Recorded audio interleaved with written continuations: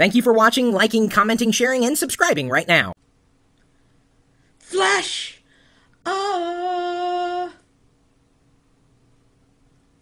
Flash drive. Just doing my best Freddie Mercury. Who wants to live forever?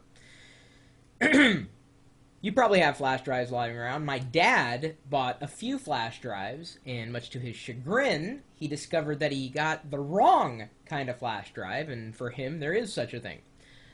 He came to me, all distraught. He said, I put this into my computer, and all of a sudden a pop-up window showed up. Is there spyware on here? I said, what? And I looked at it, and I said, where did you get it? He said, I got it at the store. I said, did you open it on your own? Yeah? I'm like, well, let's plug it in and see. He says, no, don't plug it in. I don't want it to mess anything up. I said, okay, I'm here. If it messes something up, I can probably take care of it. He says, well, are you sure? I said, just let me try it, Dad. I got to find out what's on here. So I plug it in, and all of a sudden, the U3 application pops up. He's like, see? It's something's broken. I said, no, it's designed to be that way. He said, well, I don't want it that way. I said, okay, did you realize that you got a flash drive with the U3? And he pushes his glasses down and he says, how the hell am I supposed to know that? What? And he got mad. At that point, he got mad at me. I said, well, Dad, it's not my fault. I didn't put the U3 software on the flash drive. He said, yeah, but I don't want it. I said, oh, it's okay. We can take it off. I said, yeah, but I don't want it. I said, yes, that's why I said we'll take it off, Dad.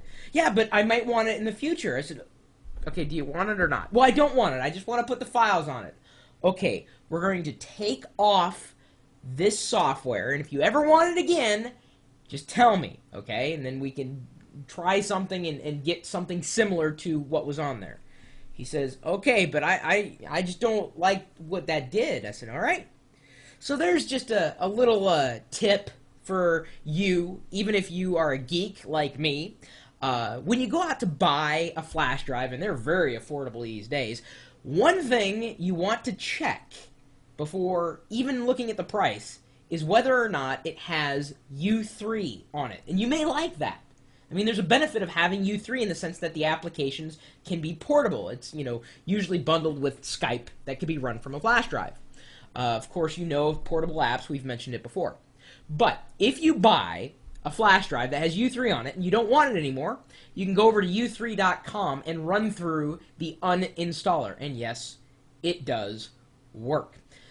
Back when they first released U3, a lot of us were complaining that they didn't have an uninstaller. And we were annoyed by it because, we wanted this high-capacity flash drive. At that point, I think it was like a gig was high capacity.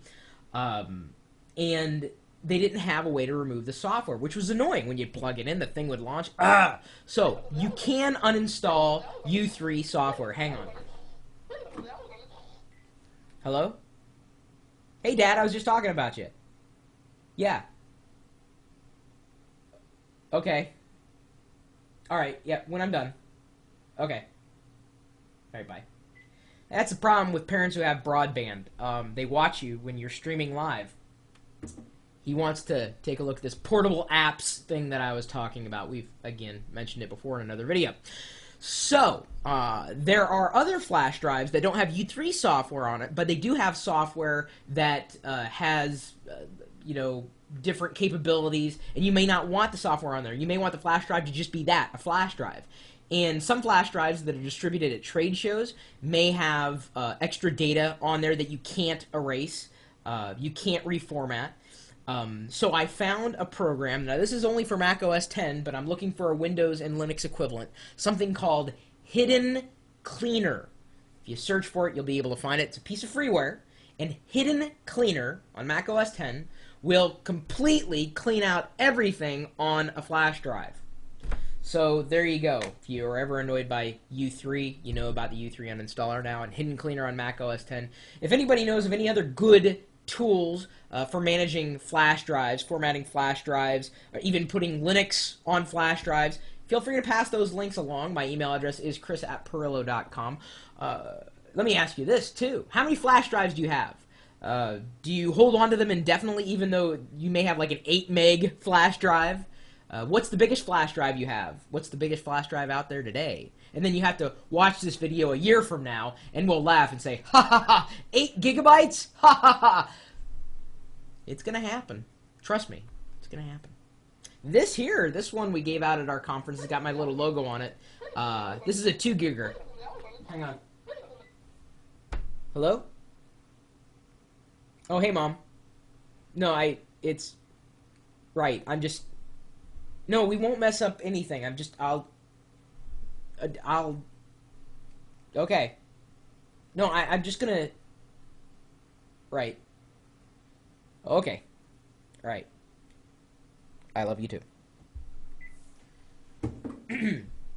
Gotta love my parents. Gotta love broadband.